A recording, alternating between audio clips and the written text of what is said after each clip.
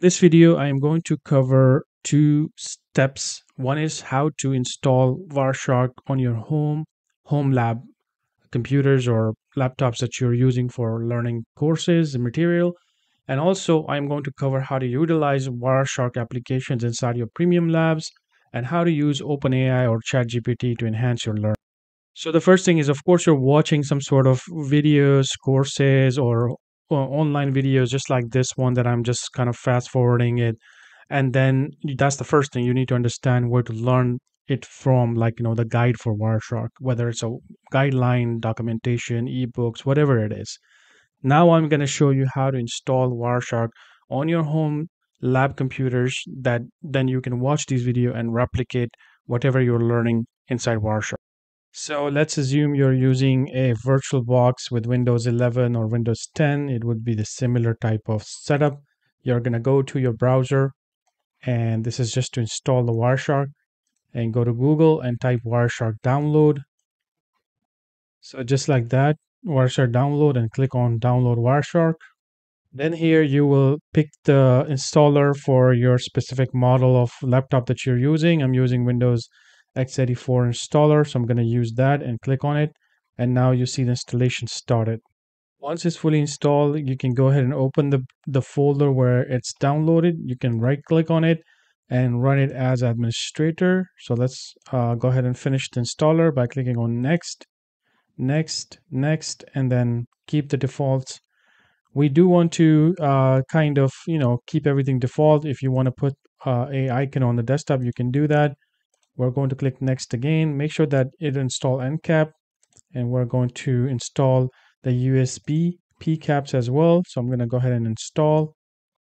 You will get this information from NPCAP. So here, go ahead and click on install. And when you get this part, it says restrict NPCAP driver access to administrator only. That's something you can pick. Support raw 802.11. That's for the wireless adapters. And it's up to you how far you want to go with this. I'm just going to click on install and not do anything else. So once that's completed, click on next again and finish it. And then you're going to get this another, because you picked this option while you were installing. So let's go ahead and accept all these agreements. Click next and install. And we're going to close this because it's completed and let the whole installation finish. So once it's done, click on next here and reboot. And then we're going to wait for this machine to come up again. So at this point, we have installed Wireshark. If you have a home lab, you would have done the same process to get the Wireshark if you are not using our labs. Other than that, of course, you would use our system to get access to the Wireshark.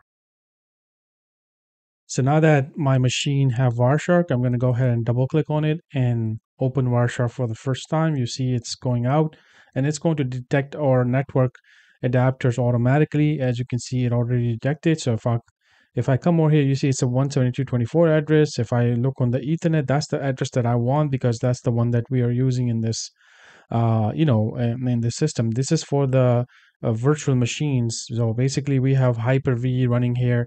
So if you have a virtual machine network, you may want to pick that as well. So if I click on the Ethernet, it's going to start capturing the network of these machines and adapters, whatever is happening right here. So this is how you are going to install it on your home-based lab, whichever devices you're using. If you're using something else, make sure to do more research, go to different type of forums, of Wireshark forums, and find out if there's any issues going on. We're not going to be able to help you in that sense. Now, after this, I'm going to show you how to use a specific lab that we have attached in our course. When you launch that lab right here, it already have pre-installed Wireshark available, so you don't have to do all this process again and again. We are going to demonstrate how to open Wireshark using different premium labs. Now, I highly recommend that you should go over important info about using Practice Lab and opening this link and watching this video. It's going to be very important, because this is going to teach you how to use the lab, how to get the support, and if there's any issues, you can troubleshoot it yourself first and then reach out to the support if things are not at your local level. So then when you go to another video and you see something like chapter video, that's where the instructor is demonstrating different type of skills on Wireshark. And in this video specifically, the instructor mentioned that we are gonna ease into Wireshark. We're not gonna just start talking about Wireshark in detail because instructor have to first go through the OSI layers, network security part, TCP, UDP, different type of things. This instructor have to break it down. So he's using Wireshark in his video, using his own home computer or lab computer. So if you want to practice while instructor is doing something and you feel like, can I just do the similar type of things? Maybe at least try it in a real world environment without installing Wireshark on my personal computer. You can actually click on Wireshark right here and then launch the lab. So once you launch the lab, if you see something like this, go ahead and hide it. We're doing something custom, so it will not be supported by this support. So I'm just going to show you how to use these lab computers to perform Wireshark type of skills. If you're watching something in the video, you can come back here and see what instructor is doing, and then you should come back to your lab video. So go ahead and turn on Windows 10 machine and also the Kali machine right here. So this is a Linux machine and this is a Windows machine. If you prefer Windows, then use Windows 10 right here. If you prefer Linux, use Linux. But I'm going to use Windows because that's what we are mainly using. But in Kali, let me just show you. If you open the Linux right now, you can open the Wireshark from this lab as well. So once your Linux machine is open, go ahead and click on the left side and type Wireshark. And that's where you are going to see Wireshark. So you can open Wireshark and give the lab password, which is available right here. If you click here, these are the password. You have learned this from that info video. So once you type your password for the lab, the Wireshark will open just like what instructor is using, and then use one of the adapters that have an internet connection. So if I double click here, that's exactly what instructor did, and then packets were capturing. He stopped it, and then he started talking about address resolutions and different type of things in the lab. And when you click on it, it gets you more information.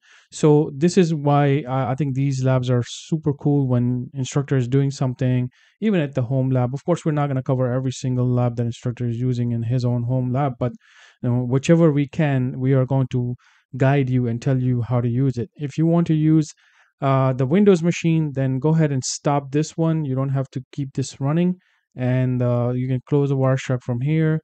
Let's do without saving, and then let's go to the PLAB Win 10 machine, and you can let it open like that automatically. If you don't want automatic login, you can come here, uncheck this, or if you want a direct console mode, you can also use this, and the password is available right here in this icon.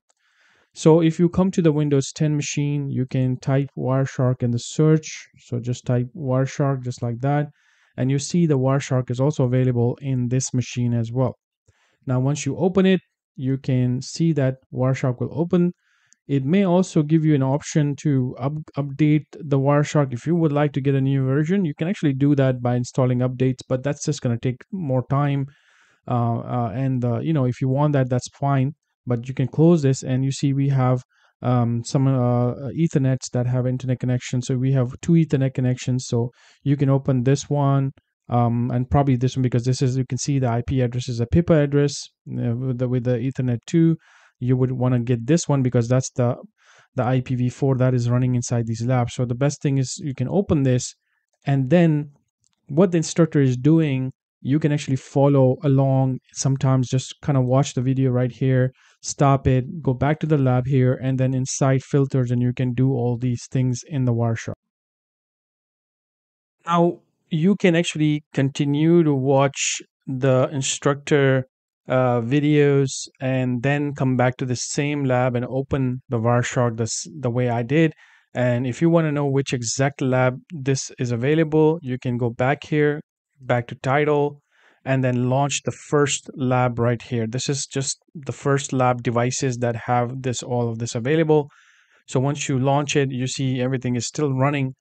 Now you can come back after you learn about TCP, UDP, and many other things that instructor is going to go over, and then use the Wireshark in that machine. You can come back over here and then basically play around with Wireshark the way instructor is doing. Now, another recommendation is that if you want to learn Wireshark even further, you can always go to any online videos such as YouTube, or even open a ChatGPT or AI type of learning solutions these days. We are living in 2024. These type of solutions should be used for even more learning. So you can say, teach me how to use Wireshark. So once you basically type that, you see it's going to go out there and it's going to give you some information how to download. So you already got the Wireshark, launch the Wireshark, capture the Wireshark, analyze the Wireshark, and it gives you different type of information right there, just like a teacher. So you don't have to wait for something that you have to watch in the video now. These days in 2024 and upwards, this is going to become even more advanced for learning. And just like that, whatever comes to your mind, ask that question inside ChatGPT, which is you can go to and create your own free account in chat.openai.com and then start asking these questions. You can even say, I have it running. Teach me first steps to capture data. So once you do this, you see it's going to say launch the Wireshark, and right now it says start capturing and gives you like, okay, what do you want to capture? While capturing, scroll down. You want to capture HTTP, TCP, DNS, all of these things, and then it gives you exact step-by-step information on how to do things like that. So very powerful stuff is available for you to learn. You got that practical access from us. You got the OpenAI freely available to you. You got the instructor videos available, and that's how you should really learn, advanced skills to enhance your skill set to the next level.